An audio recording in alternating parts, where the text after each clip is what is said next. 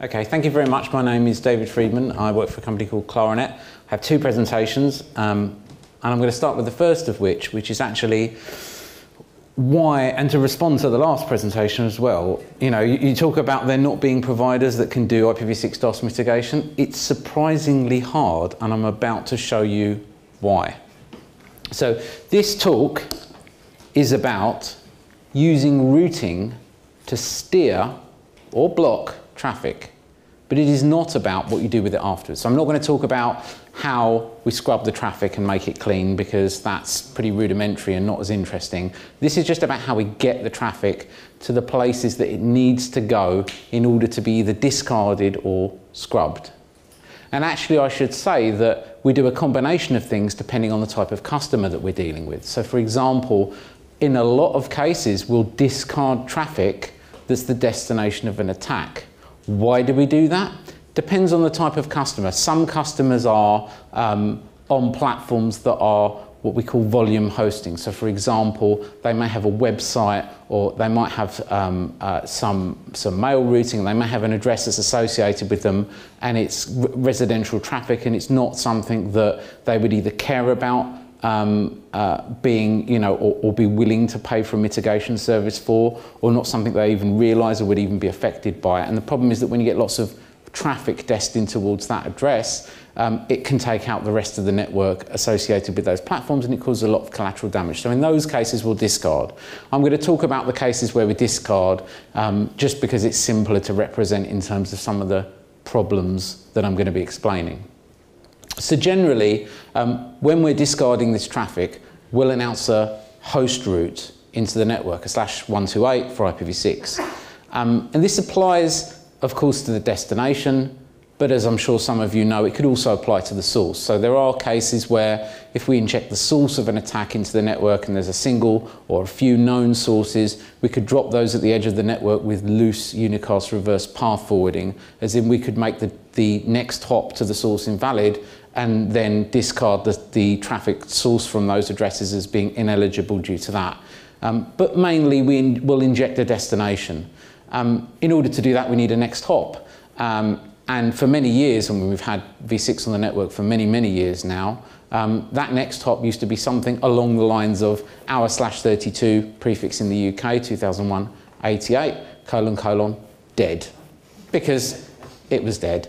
And then RFC quadruple 6 came out, and this mandated that a /64 prefix was to be allocated for the use of such manipulation, and this prefix is 100::/64, and we actually moved to 100::, dead, but it was still dead, right? So people had to know the traffic was going to the bit bucket. And traffic being selectively filtered, i.e. to be scrubbed, it has of course a real next hop, and the real next hop is that of the filtering platform. So pretty straightforward so far. So how does this actually work in practice? So in practice, there's a controller, and the controller analyzes flow data and gets telemetry from around the network, and it analyzes this and it works out very quickly whether there's a denial of service attack in progress, and then it makes some quick decisions, and it makes a decision whether it's based on the customer type, whether it's going to block or whether it's going to send it to a filtering platform. The controller has to be able to signal this to the rest of the network.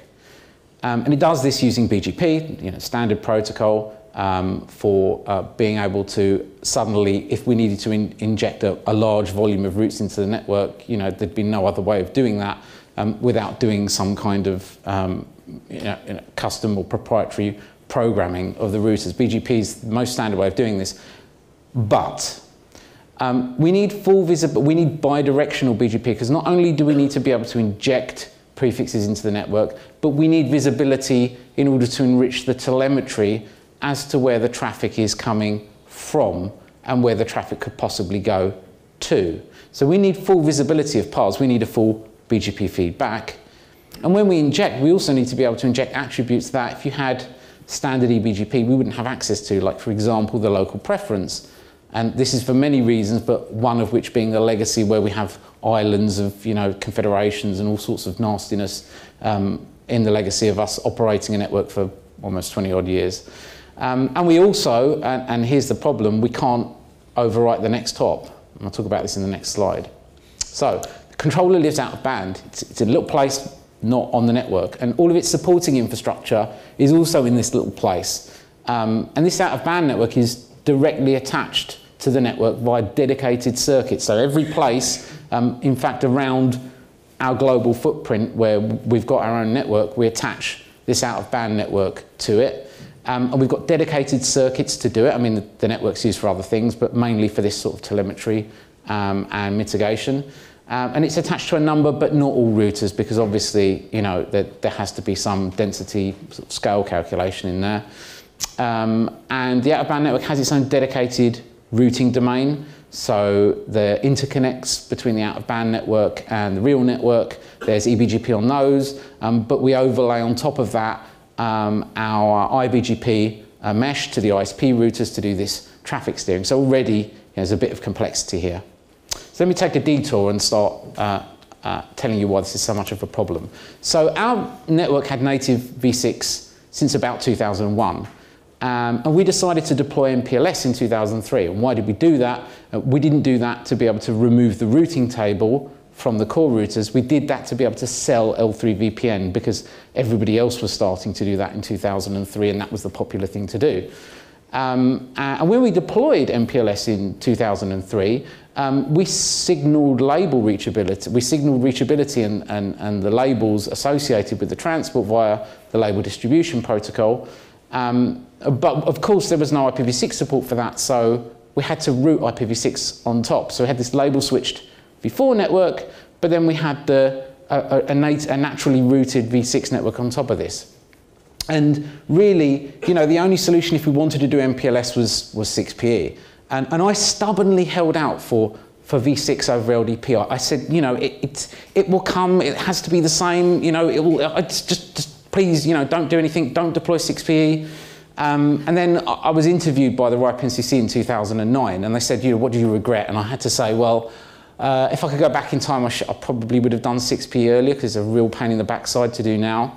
And actually, I dragged my feet over it for many more years, and eventually in 2013, we deployed 6PE. I just gave up by that point.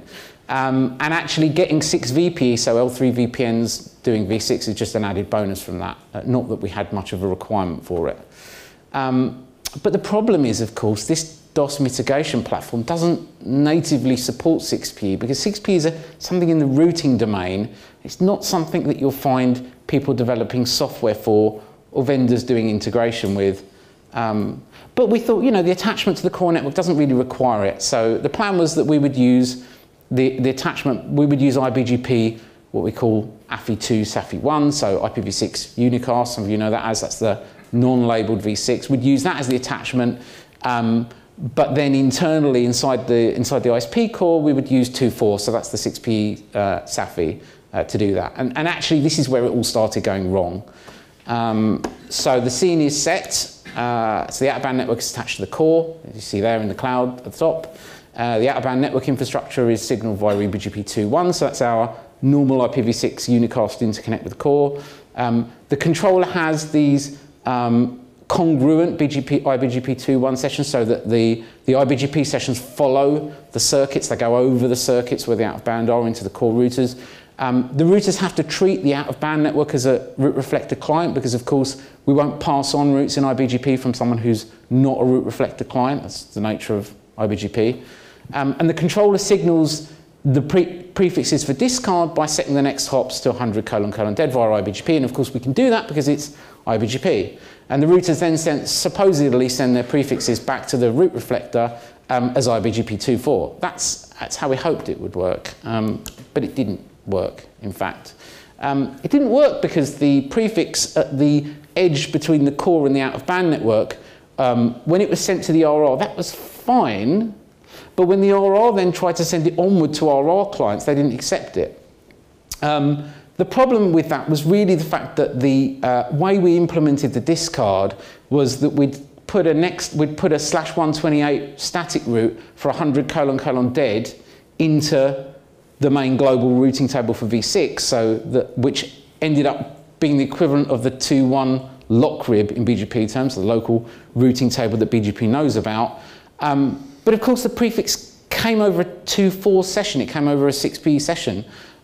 So the core routers are running ISXR, the root reflector's running a modern version of iOS, and Cisco's ISXR doesn't like this. In fact, it gets very unhappy about this. And try as they might, Cisco couldn't actually make it like this. So that was a problem. And the controller couldn't speak eBGP, nor could it speak IBGP 2.4. So the only way around this was really to change the next hop, to make the next hop something inside 2.4. But how do you do that? Because if you don't speak labels, you can't use labels. There's nothing really inside 2.4 that you can use as a next hop. And there was no technology that existed to specify a 2.4 next hop manually. So all we could really do was set the next hop on the edge to ourselves. And that meant, that traffic would have to be dragged across the core and then terminated at the out-of-band interconnect point and then discarded. It was very suboptimal. And it was very messy as well, but it was the only way we could get it working and up and running. So we configured a route policy, we put some policy on the OOB interconnect core, and we said, set the next hop to self. But it didn't work. Because of course you can't rewrite next hops in IBGP, you see, unless you're the originating router, which we're not. So Cisco sat and thought about this for a while and said, I know, it's clear that you've got a real use case here. We'll build a special knob into ISXR that lets you do this. And they raised the DDTS and they gave us this special command, IBGP policy out and false modifications. But it's global to the router, and we thought that was a bit weird, so we did this. And then we thought, okay, but this is about manipulating the next hop in its own IBGP. So actually we realised we had to configure the next hop self toward the reflector. But we added it, and it enabled next hop self to work. But it also rewrote the next hop for every other configured client as well, as in it modified everything. At that point we said, oh yeah, that's why it's a global command, right? So we need some kind of selective rewrite. We really were forced into a corner here. We had to selectively rewrite the next hop. So write a policy to say, well, if the next hop if it was supposed to be discard or filter, then rewrite the next hop as self, so you could do some introspection on it, and that was the best we were sort of going to get. When we had to put that policy again on the session toward the reflector, and it was ugly, and by this point getting uglier. And we applied it, it did seem to work, but then one day it broke mysteriously when one of the infrastructure links failed. So we discovered it was fault intolerant. One day, one of the infrastructure links failed between the out-of-band network and the core, and the eBGP session that had been running on top of this, that had been running on the link, went down, and the IBGP session that had been running over the link, that was now running over the other link, but going back to the core router where the first link went, was also down. And we thought, why is that? Because, the IBGP uses the infrastructure as a transport network. And when we debugged it, we saw that the IBGP TCP segments, so the BGP control messages, were being delivered via the out-of-band infrastructure to the other core router, destined to the original core router where the IBGP session had been built, and it was discarding them. The core router was discarding the TCP segments. Actually, we found out later that it was discarding its replies, not the requests we were sending it. But the session was torn down and we were dead in the water. Yep, ISXR again, it's not possible to peer over an unnumbered v6 6PE interface. It is not possible. And Cisco said, yep, sorry about that. And even worse than that, at the time, the receiving a TCP SYN caused a buffer leak, and then we eventually had to restart part of the control process. The workaround we were given is, well, you have to renumber, you have to put some numbering on the core interface. But we can't do that because when we did the 6PE implementation, we had to migrate from dual topology ISIS to single topology, because the way that we did the routed v6 versus the label switch v4 is we had them in two separate ISIS topologies so that changes in one didn't affect the other. So we had this single topology, but if we added v6 numbering to this link, it would be putting a new address family into this single topology it wasn't designed for, so that would have horribly broken things. So yeah, we were stuck again. So what options did we have? We needed to get these TCP segments to the core. Delivery couldn't be labelled, of course. You know, we couldn't peer over unnumbered interfaces. If we wanted to route it, we'd have to put V6, natural V6 back onto the core point-to-point. So we'd have to put V6 back onto every core interface, again, like we had before 2013. And then we'd have to put the V6 address family back into single topology ISIS, or we'd have to re-add the second topology. And then we'd have to add all these IBGP2.1 sessions between all the core and the root reflectors. And then we'd have to add IBGP2.1 to the root reflectors as well. So it was quickly becoming a mess. And at this point, we need to think about backing out of 6PE. But we didn't. We stuck with it. So we had to find a sticking plaster fast because, you know, we need to provide a mitigation service. And we couldn't use MPLS because, of course, the TCP can't be labelled. So we pulled out, you know, our old friend GRE, and we deployed a unidirectional GRE tunnel from the out-of-band infrastructure to the core handoff points. And this meant the TCP arrived inside IP, and the Cisco didn't see this, and everything was OK, and everything worked. And that was okay for a while. And then we hobbled along using these tunnels for some time. And one day we upgraded ISXR, and the upgrade broke the GRE forwarding. And it turns out that because we deployed FRR in the network, well, at this point, yeah, I know, we deployed IPFRR, GRE over FRR is not officially supported. In fact, actually, GRE over MPLS wasn't officially supported either until the version we upgraded to. And it turns out that adding GRE over MPLS support broke our working GRE over MPLS over our FRR support. So just as we were about to give up, we noticed that the BGP issue had actually been partially fixed. Although the active transport didn't work anymore, in this new version, the passive transport did. We caught a session coming up out of the corner of our eye, and we didn't understand how, and it turns out that it just so happened that it wasn't the initiator, the other party was, and it had passively accepted and established the session. And it turns out that in introducing this support, they also fixed the passive BGP transport. So if the controller initiated the session, i.e. its transport was active and the core router's transport was passive, we could respond and we could establish it. So we could rip out the GRE and move back to native transport. So was it all worth it? Not really. 6P and IBGP was a poor choice. It wasted months of our time and it annoyed the hell out of everybody.